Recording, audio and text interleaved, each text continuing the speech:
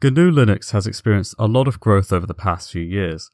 There are tons of videos of people trying out Linux for 30 days. Some of those people end up liking Linux and as a result start daily driving it. But despite all the backlash Microsoft has received in regards to Windows 11, Windows is still the dominant desktop operating system. So why isn't Linux more popular on the desktop? And I'm specifically talking about Linux as a desktop OS. I'm not talking about running Linux on a server or through WSL. There are a few reasons why Linux isn't mainstream, but in this video we're going to be talking about hardware. Now, I'm not talking about a lack of hardware that supports Linux. In general, hardware support on Linux is very good, and in some ways it's even better than Windows and macOS. The problem is a lack of computers that come pre-installed with Linux. If you go into a shop like Costco, Currys, or even a pawnbroker, with the exception of Macs and Chromebooks, every computer on display is going to be running Windows, whether it costs $200 or $2,000. The same thing also goes for online marketplaces like Amazon. At least this is what it's like for the British market. But it's significant because if you're not good with computers, you're not going to know what to look out for. You're just going to go into the shop, talk to a sales clerk and say, "These are my needs, what are my options?" Now there are companies who sell Linux hardware like System76, Purism and Tuxedo Computers, but unless you're already a Linux user, the chances are you've never heard of them. Another problem is these companies primarily focus on making high-end hardware rather than budget hardware, and I think there's a reason for that. A lot of people assume that Linux computers are cheaper than Windows computers because Windows costs money. This makes sense on the surface, but in practice it's not that simple. While it's true that Windows retails for around $100, OEMs like Dell, HP and Lenovo produce tons of computers in bulk as part of a big assembly line, so they most likely have a licensing agreement with Microsoft that gives them a massive discount. So each individual license might only be worth a few dollars, but for Microsoft those few dollars add up because of how many units these OEMs sell.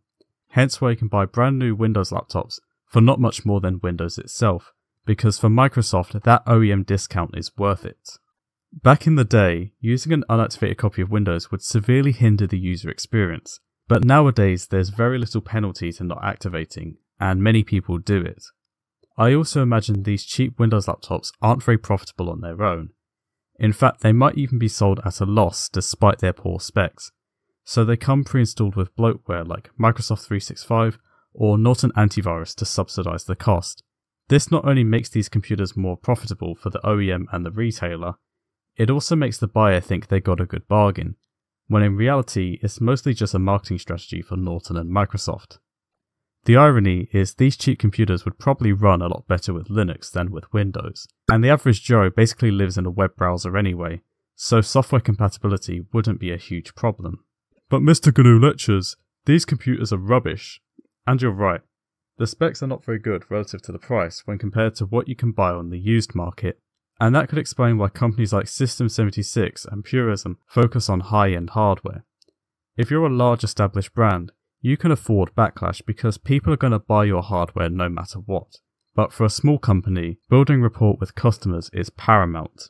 Speaking of System76, some of their unique selling points include the fact that their computers use high quality, locally sourced materials, are built in the United States instead of being outsourced to China, and of course System76 also developed their own Linux distribution. Those are all great and noble things, but it comes at a cost a lot of people either can't afford or aren't willing to pay. And if System76 stopped doing those things in an effort to cut costs down, it wouldn't look good for the company. Also, if you're looking for a high-end computer with the intention of running Linux, chances are you're the kind of person who would want to build their own PC. I used to build PCs for a living, and from my experience the cheaper computers had a smaller profit margin individually, but they were more profitable overall. In general, cheaper computers have smaller profit margins, so a lot of people might buy pre-built just for the convenience. At this price range it might even be cheaper to buy a pre-built, whereas a high-end system has a much larger profit margin, so people will ask themselves, is it really worth spending an extra $200 to $300 just so someone can build the system for me? This could also explain why Linux laptops get a lot more coverage than Linux desktops, because it's not feasible for most people to build a laptop. Another problem with selling Linux computers, or providing Linux as an option, is what distro should be used. Should manufacturers make their own distro? Should they let the user choose from a number of popular ones? Or should they collectively agree to use the same one and then just preload their own software and drivers? Each solution has its pros and cons. Okay, well that was a lot of information to swallow. Now let's address the elephant in the room. What about Chrome OS? Isn't Chrome OS based on Linux? Well, it's technically true, but in practice it doesn't mean anything because the user experience is radically different.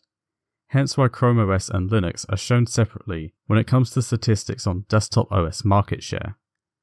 But there's a reason why I'm mentioning Chromebooks. Let me ask you a question. Why have Chromebooks been so successful despite their limitations? I think the answer is marketing. Google isn't selling Linux, they're selling a solution. If performance doesn't matter and you just need a cheap laptop that can browse the web, Chromebooks, despite their sins, fill this void for many people. In a school environment, scalability, uniformity, integration, and the ecosystem are far more important than performance. A similar thing can also be said about the Steam Deck. Valve isn't selling Linux, they're selling a handheld gaming device because that's what people want. You could argue Linux is why the Steam Deck is as good as it is, and that is certainly true, especially given the work that's gone into Proton.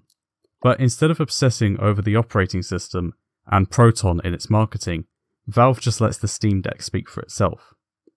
Anyway, that's all for today's video, but before we go, I just want to thank all of you for 5,000 subscribers.